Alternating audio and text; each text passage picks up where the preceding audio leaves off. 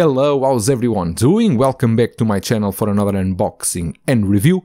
Today, SW Toys Lady Bat. And here is the art box that it comes with. Pretty simple, just the figure in the front and in the sides and the back. It's all black, nothing going on. Once you open the box, you will find our figure with all the accessories that it comes. Not a lot, to be honest, but we are going to take a look at those. And here we have all the accessories that come with our Lady Bat. We got 4 extra hands. I'm not going too much into detail, they are normal hands, just painted black, not much detail into it.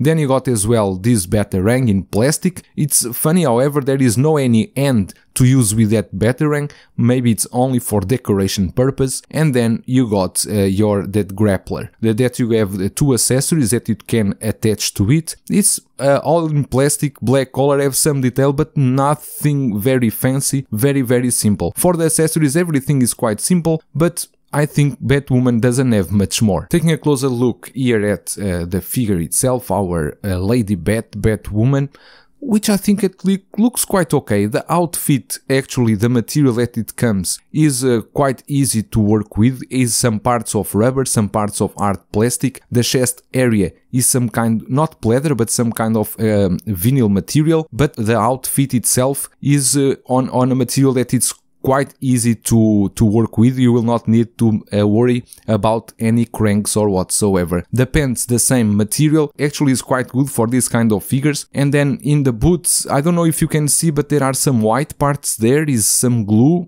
I think this is a quality problem. I will need to check how can I fix this, maybe by passing some black paint onto it. Then you got these arm plates that they are in plastic. The top one is again that kind of vinyl material. The neck piece is made of some rubber, which I think works pretty well, and then the mask is hard plastic. Then you got the cape. The cape, actually, the material I like is the same material I have for my Batman, the drape cape, 2 wires on the sides, but the wire, to be honest, it's not very strong, but I think it will serve the purpose quite well. Then we got this hair. The hair is like that kind of Barbie hair that you really need to work a lot. Later, for me to pose her, I will need to use some water, some toothbrush to adjust the hair, because it comes all messed up from the box. But I think overall for the suit, I don't have big complaints.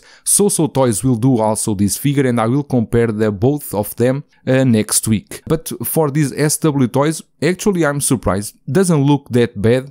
I think it works pretty well. For the articulation, you got double joint knees.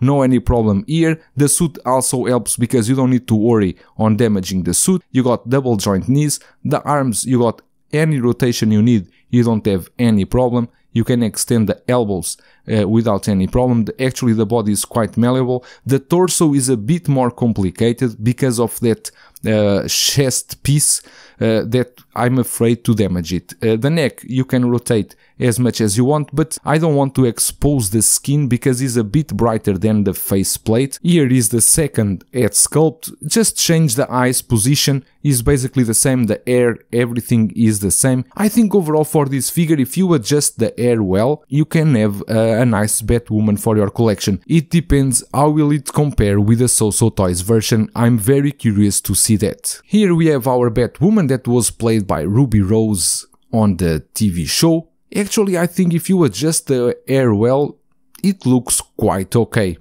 If you need a Batwoman for your collection, you can consider this one. That's all for today. I will see you in the next one.